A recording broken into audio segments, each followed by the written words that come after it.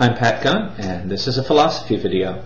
In this video, we're going to work our way from somewhere near solipsism up to a fully functional worldview.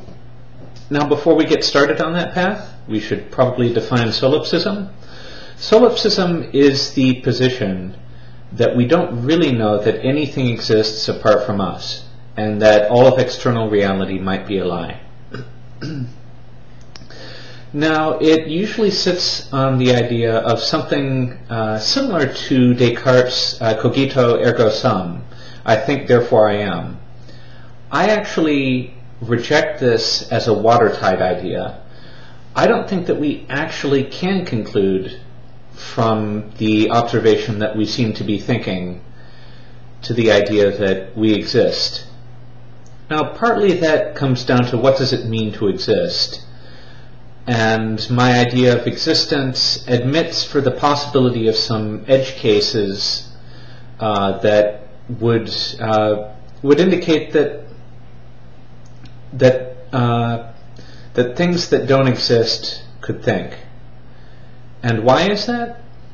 I see thought, I see intelligence as being a pattern over data, the data being a set of brain states, and the pattern being over time what the patterns are in the structure of the brain. Well, structure is not quite the right word. In the electrochemical signaling of the brain. So theoretically, I think that we could have signaling that's like that on some other kind of physical substrate, or conceivably just over abstract data. I mean, if you can reduce it to numbers, we could say that it doesn't really matter whether it's instantiated right now or not. If you were to take a set of transitions in data that would be intelligent, you could compute the entire lifetime of an individual, the entire set of brain states, the entire set of communications between neurons in their brain that they would go through over a lifetime. You could compute them all in an instant if you had enough computational power, or you could compute. You could compute them all at once. You could compute them over millennia, millions of years. You could compute them conceivably in different time directions, or compute them not all in a sequence. The point is, they would never. Their relationship to any physical object, any apparent physical object anyhow, could be quite abstract. So does that mean that the intelligence exists or not? I think we've, with this thought experiment, showed that at least we can't rely on cogito ergo sum. And so the idea that solipsism is this type of reliable root of philosophy is broken. That doesn't mean that it's not an interesting position.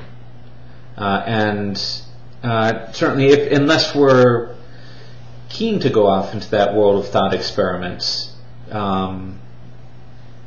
then cogito ergo sum and solipsism seems like an interesting route for us to begin growing our philosophy, because we could imagine that perhaps we're brains in a vat, or as Descartes thought, perhaps there's a God that's evil, that's feeding us lies continually. And Descartes kind of wondered if we're pushed down by doubt towards solipsism, could we actually begin to build up knowledge just based on the fact of cogito ergo sum?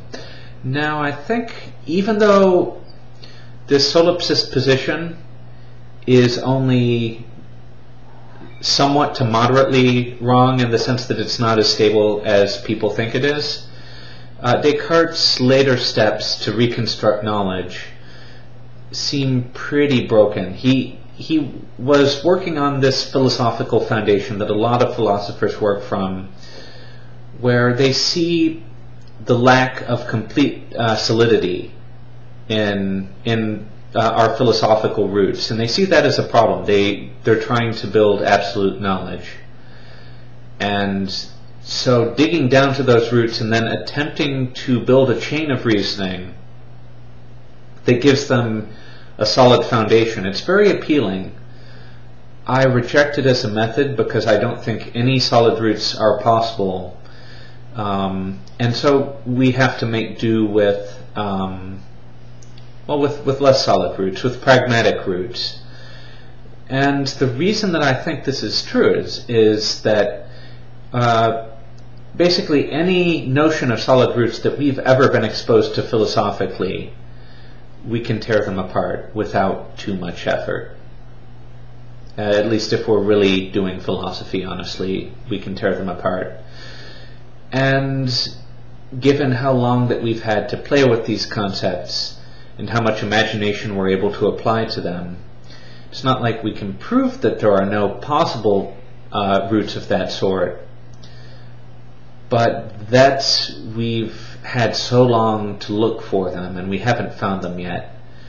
Pragmatically, we should probably conclude that there aren't such roots, but it remains a theoretically open problem that some philosophers will continue to throw themselves at, and we'll have to apply as much cynicism as we can and see if anything survives that. I don't think anything ever will, but maybe. And it's always nice to have at least some level of freedom of motion in philosophy, to have some unsolved problems, or at least some problems that we never quite completely solve, and maybe people will dig down into that uncertainty and launch off in a direction that nobody's launched from before. So, in order to start building from either absolute uncertainty or from solipsism, we need to make pragmatic moves. And what that means is that we're taking the risk of being wrong at every step we make. And we hope not to be making a big risk, not taking gigantic risks along the way, but we ideally should be able to recognize that the steps we're taking are not watertight, and to consider that okay. So what do we lose when we move away from solipsism? We lose some of the brain in a vat.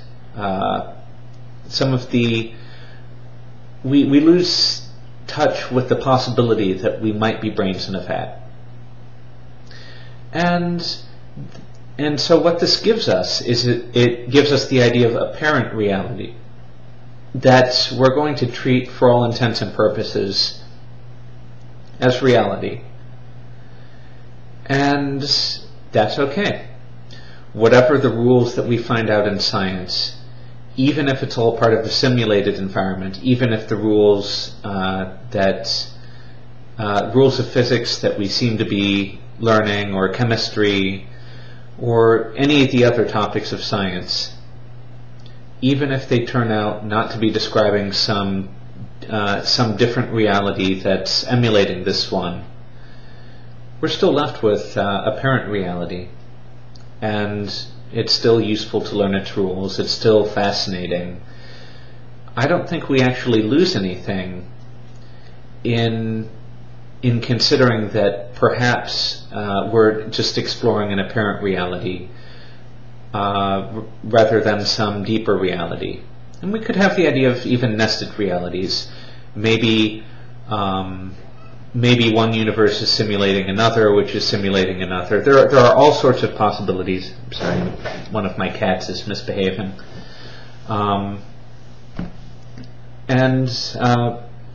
Or maybe there's even a weirder set of chains there.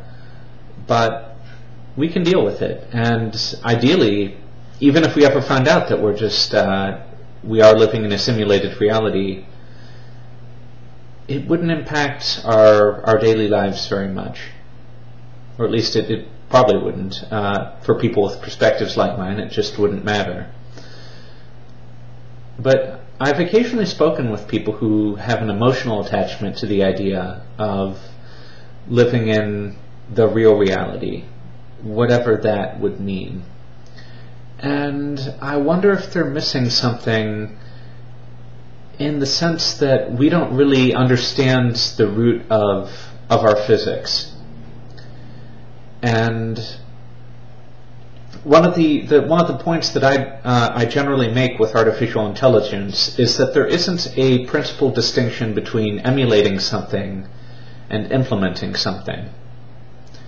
In that if you see the patterns as being what's significant, patterns of data, patterns of information, then a simulation and an implementation actually move data around in the same way. And so it just comes down to whatever term you prefer between those. Now, that isn't a guarantee that if there were another reality that's deeper than this one, that in which this one is being implemented, maybe there are apparent philosophical rules in that one that are intrinsic to the nature of things and that are apparent. We just wouldn't know because we don't have access to that. But whatever it is, because we don't have access to it, we might as well not worry about it. It's and you'll get this strain of pragmatism as we step further up the chain. So we content ourselves with exploring apparent reality, and practically speaking, we treat it as reality. And we don't really feel that we've lost a lot because it probably shouldn't matter. Or at least if you think it matters, it's up to you to provide an argument as to why it matters, which I often am wary of those claims, of claims of that style, because it smacks of, I've declared myself in a default position, and you're the one who has to pull us away from where I've planted the flag. But in this case, it's not that I don't understand, or it's not that I'm claiming privilege so much as I don't understand what such an argument would look like, and I'm willing to consider it on equal standing if somebody can present it in a compelling way, but nobody has done that yet, and I've looked over a lot of arguments on the topic, and I've never really seen much coherence from the anti-virtualization view. So we have an apparent reality, and we're exposed to that reality through what seem to be our senses. And our senses, at least intuitively, we would like to think of them as accurately representing reality, and maybe even the concepts that we build to model reality, we would like to think that they have the deepest possible meaning. But as we go through existence, we see that they tilt against themselves. Things like optical illusions, things like concepts that are only kind of right. And so we're invited, when we consider such complexities, to loosen our grip on language, to loosen our grip on even logic, and to be very pragmatic. And the reason that we're inclined to do this is that every time we're forced to choose between logic and something that we observe, or our senses and in greater consistencies, like if you show me an optical illusion that appears to have, or that's printed on a paper that appears to have depth, and I reach my hand out and touch it, and my hand doesn't go into whatever I'm viewing. If I'm looking at art, or if I'm just trying to parse something that somebody's drawn that like an Escher drawing that doesn't seem to be internally consistent, but a lot of my brain hardware is wired to think, because it's so compellingly presented, that it's possible. And I trace through it and it just doesn't make sense. We learn to potentially mistrust our senses. And this is a weird thing to do, because our senses are the gateway through which we see the entire rest of the universe. And we need to be willing to we don't find alternatives to our senses, but rather we learn about particular flaws in them. And we aim for models of consistency of the universe that allow us to doubt the immediate truth of the things that we see, we hear. And to a certain extent, if we're lucky enough to have the right kind of training, we even doubt our minds to a certain extent.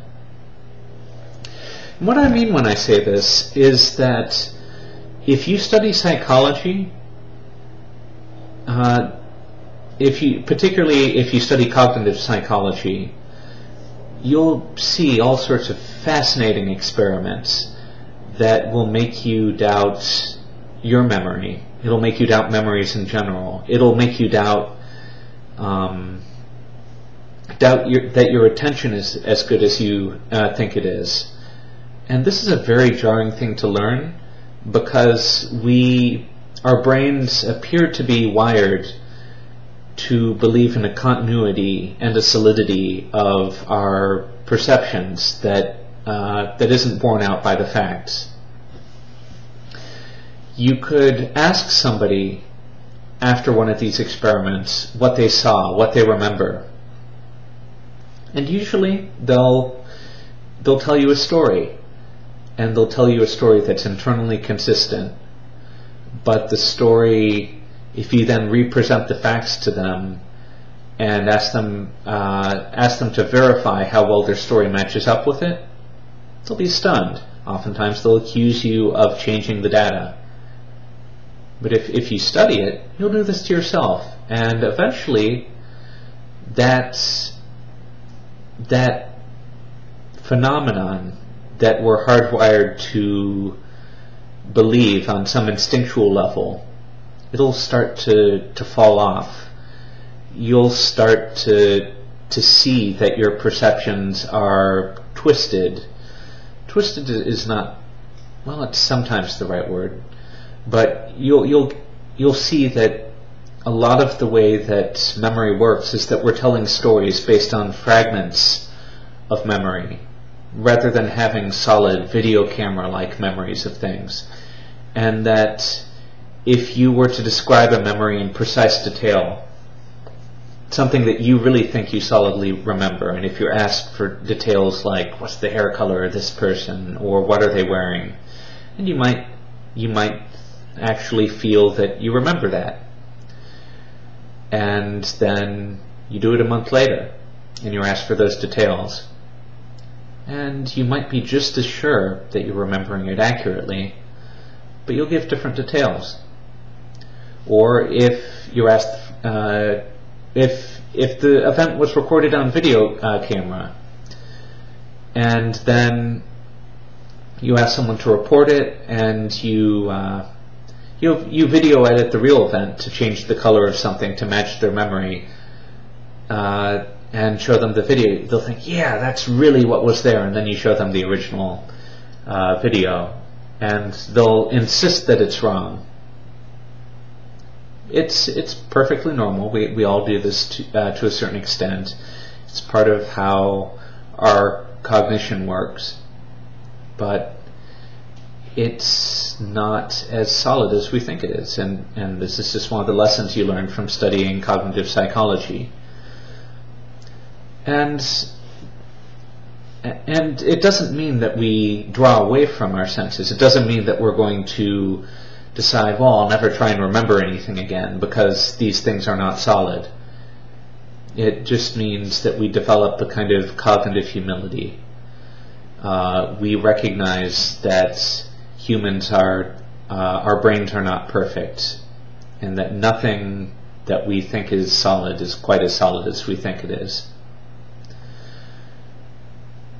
And oftentimes we might develop technologies that help us more accurately sense, more accurately record, more accurately summarize. And these things act as cognitive aids. I mean, it's not the first cognitive aid. When we developed writing, we gained the ability to it's not really that we gained the ability. We lost the ability, the unfortunate ability to rewrite history in our heads because we have external aids to help us remember things, help us store our thoughts in ways that they're not going to slip away from us, or we're not going to change our memories to make it easier to emotionally deal with things. Diaries are powerful things, and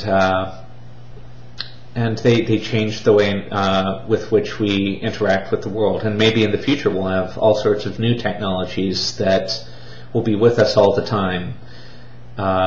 Some people are wearing devices now that will take a picture of wherever they are every 10 seconds and store it on some kind of internal storage.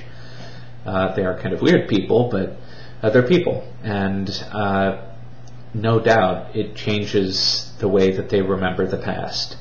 It gives them a more accurate perception. It stops them from lying to themselves quite as much. So what this means is that we develop ways to think about our raw sensory data, about our thoughts, and we develop aids to help them be more accurate. And as I said, we don't get independence from our senses or our memory or things like that, but we find ways to improve them, and we find ways to doubt them in their natural form. And that's healthy.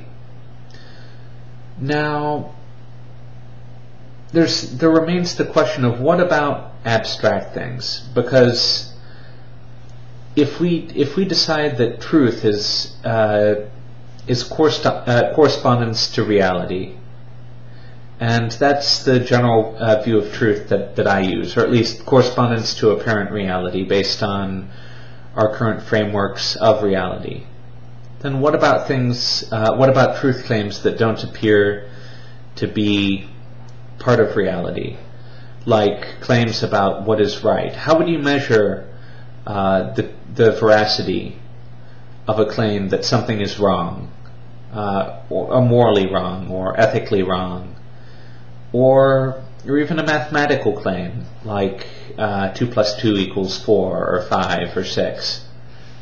How do we evaluate those things? Are they potentially true? And what I would claim is that when it comes to morality, they're not potentially true or false because they don't describe physical reality. I prefer to reserve the term true for correspondence to physical reality, and I might use the term metaphorically in other domains, but it's not the same thing as the main concept of truth that I use. And so for claims about morality and values, I actually would prefer that we use a different terminology. Instead of saying, I think this is true, I would say, I hold this. So the unified terminology that I think that we probably shouldn't be using between value statements and truths is somebody says, it's true that jaywalking is wrong. Instead, I would suggest, I hold that jaywalking is wrong. And it gets rid of that hint of absolutism, the hint that we're actually describing something that's true or false. And instead we're talking about values and value conclusions that we hold.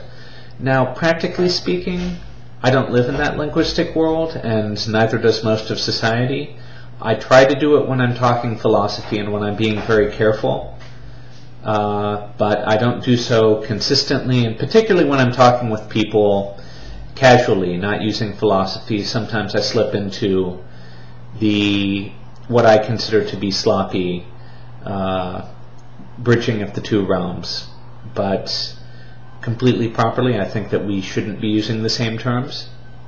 Now, when it comes to mathematics, I don't think that anything in mathematics is potentially true or false, at least not in the term, not in my general term, true or false.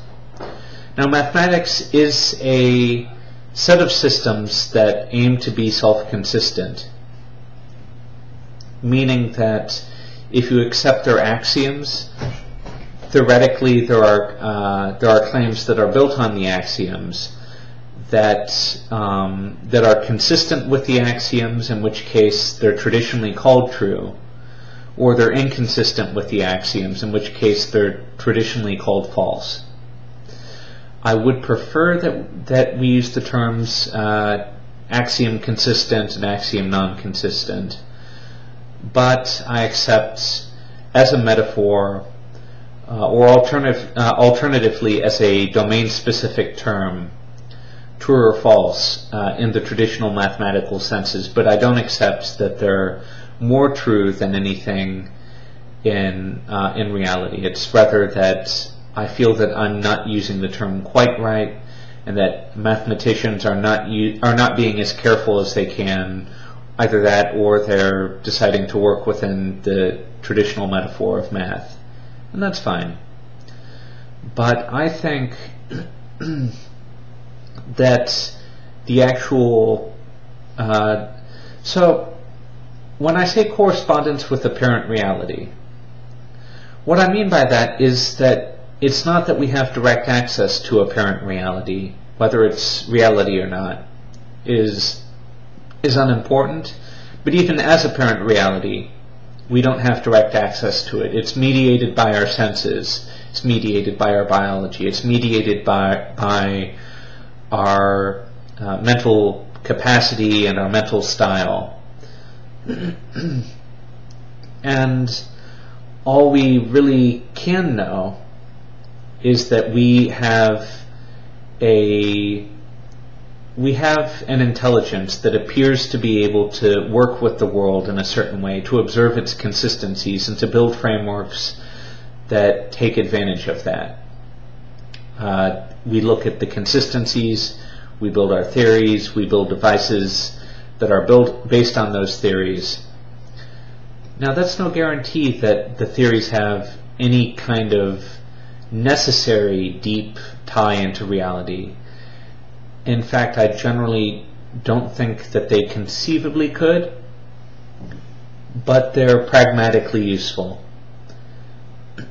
And so we use them. We use the terms, even though the universe probably doesn't care about our use of language. We use the terms, we have the concepts, even though we don't think that the universe itself is based on concepts like ours. Whatever it is, it's unreachable. We can't touch it except to the extent that our theories appear to be testable to a certain extent. That we can build devices that exploit seeming consistency in apparent reality. And you'll note that I'm being very careful here, in not necessarily in the virtuous kind of way, but rather I'm being conservative in how willing I am to step from empiricism to any deeper metaphysical claims. And that's because I think that our arguments are strongest when they're close to empiricism, and that there's so much variety outside of empiricism that we would be unwise to step out into that jungle without a clear compass, at least to pretend that we're solidly doing so. So it's a type of wariness of getting lost when we don't really need to leave empirical grounds that keeps me close to empiricism. And I consider this radical empiricism in the sense that we might not be dealing with real reality, and it's appropriate to keep some level of doubt down to the solipsistic level, and maybe down even beyond it, and to be comfortable with that, but also being wary of stepping beyond it means that we don't have to deal with all the complicated stuff that comes with, do we actually believe that logic is solid? We don't need to believe that. We don't need to get into any of those questions. We might not even decide that they're interesting or important. We might decide that they just don't matter, because logic, we can see how we built it. Through trial and error, we try and find out which axioms we need to build useful, self-consistent systems, and we call those logics. And we could have more than one system of logic. We don't need to believe that the universe cares about our logic. We don't need to believe that we can compel the universe into doing things, or even prove things possible or impossible with logic. All we need for our logic to be useful is precisely that it helps us organize our thoughts, and it helps us organize our observations. And so I'm unwilling to step beyond that. I might be willing to speculate as to whether these things are more deeply true, but I don't see any evidence that they are, and it seems like just one of many possible ways of looking at the universe. And it seems to me an unnecessary complication that we should think that the universe is logical. So I'm willing to go this far into the meta-philosophy of logic. I generally am not interested in moving beyond, because logic is just not a particular interest of mine, and I think that we're digging into areas where there's no benefit, well,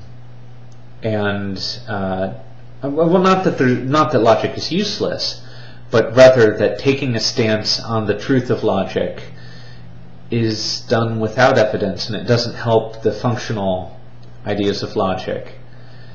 And as an unrooted experience philosophically, I don't see why we would want to step into it. And I see every reason to doubt that any particular reasoning about some type of deeper metaphysical tie between logic and the nature of the universe itself is mistaken, based on the idea that brains, as a physical construct, created this logic. I think that eventually we'll be able to trace through how the brains do that, and that would kind of disqualify them from any deeper tie into the nature of things. And admittedly, in order to really show what I'm getting at with that argument, I'd have to go into a fairly long discussion of computational theory and intuitions about the nature of things. Maybe I'll do that in a later video, not right now. So this is why I don't think that we need mathematics to be true. It's why I don't think that we should consider value statements to be true on some deeper level. And it even gets into the question: what would it mean for a mathematical statement to be true, or for a value statement to be true? And I don't think it would actually mean anything, at least based on the way that I talk about truth.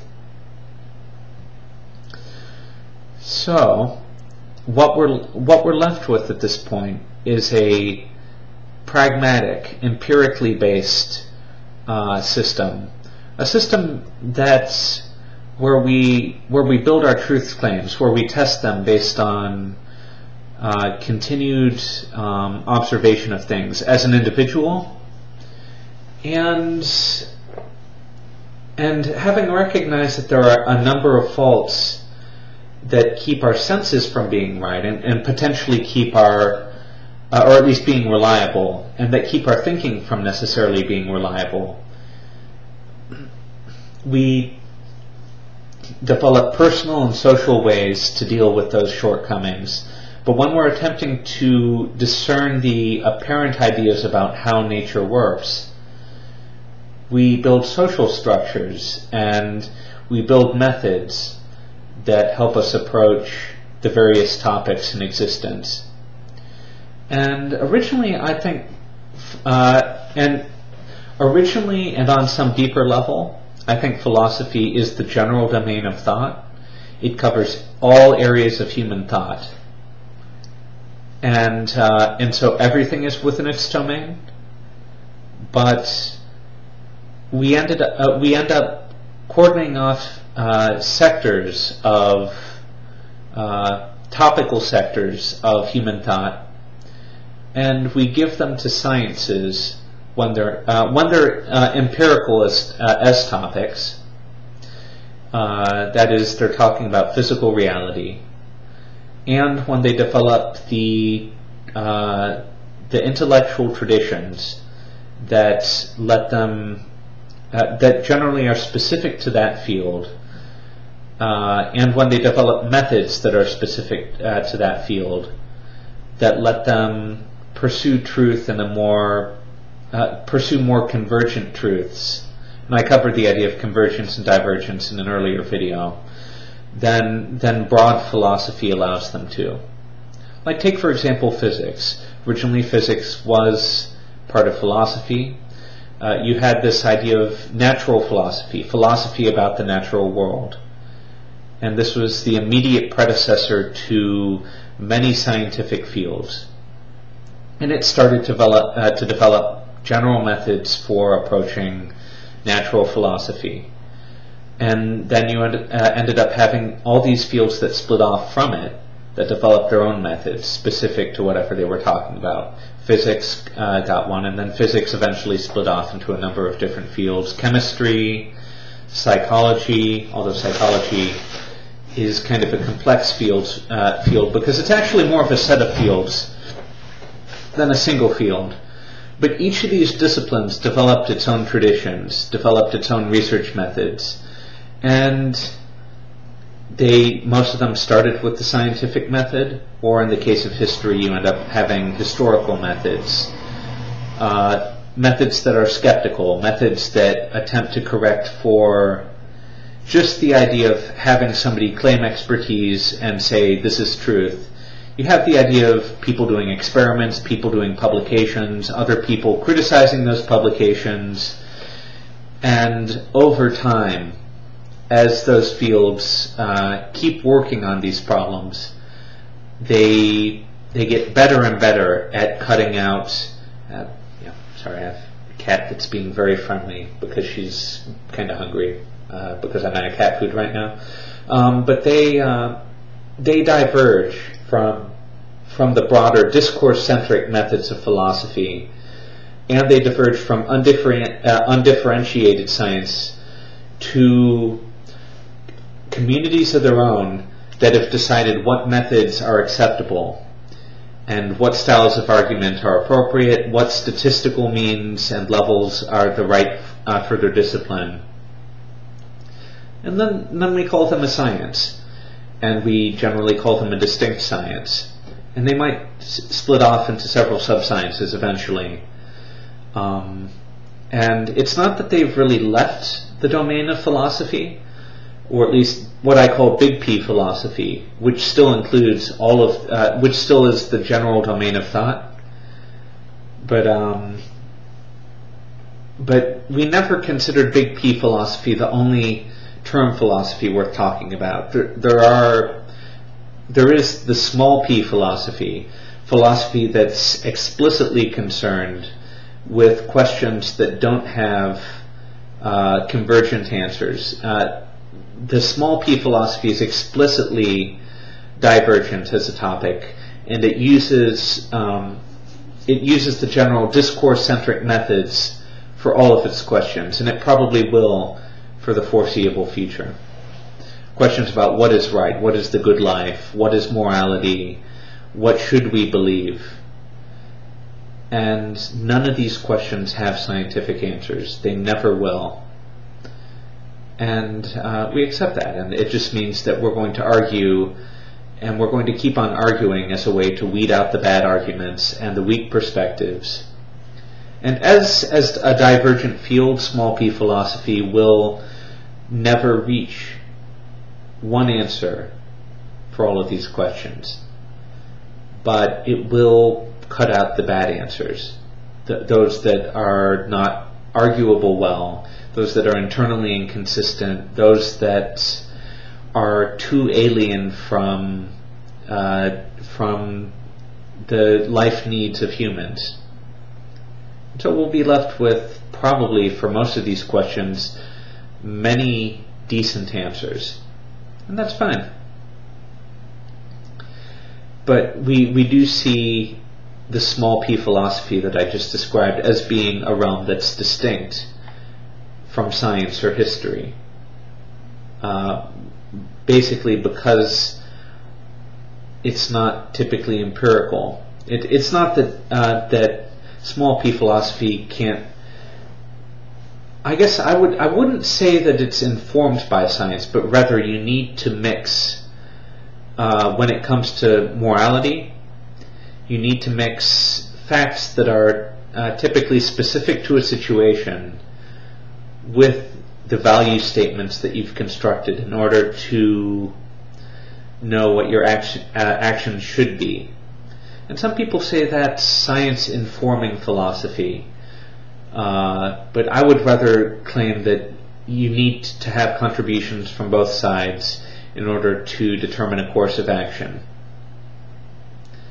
And so it's more of an equal mix from, well, equal is not the right word. You need to mix from two completely different domains that hook together to create the pragma.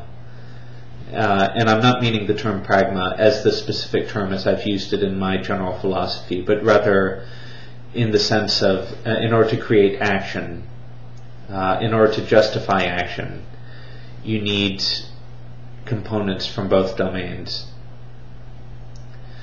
And so this leaves us with a relatively complete, if not filled in, metaphysical framework. We have empiricism and we have science that get us an apparent world, that get us knowledge about the apparent world. We have the daily empiricism that we all use to understand our lives, that's not as powerful, that's faulty. And we have our senses, which are also faulty, but we learn to correct for their faults, to navigate apparent reality. And we have a universe where our thoughts are probably not first-class entities, where we can't argue with the universe, where the words and terms that we use don't have an absolute meaning, but rather they have a meaning that we assign to them, and we constructed them pragmatically because they were useful. I'm being redundant here, but most of our philosophy has pragmatic roots, or maybe all of our philosophy has pragmatic roots. And we'll never have that certainty or absolutism that maybe we might crave, or maybe we once craved as children. And we accept that. And we then have this perspective of morality that it's not about truth.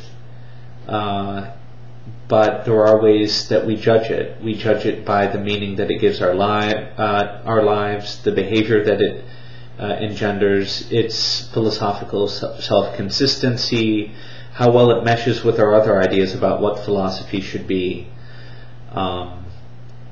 We develop our own fully complex sets of criteria for how we judge value statements, and that's enough. Now, conceivably, we might decide to put a lot more layers in there, or at least we might decide to delve into the specifics of how much we trust our senses. How do we get around the idea that our senses are faulty when we still need to rely on them? Interesting questions. But I don't think that these are necessarily hard questions, even if the details are potentially very interesting. And there probably are people who love playing with words, or who love logic puzzles, who would like to prove, well, we must rely on our senses because how could you possibly build something on an unstable base? Or at least that's what their argument would amount to. And I would just say, how could we possibly not build it on an unstable base, given that that's all we apparently have?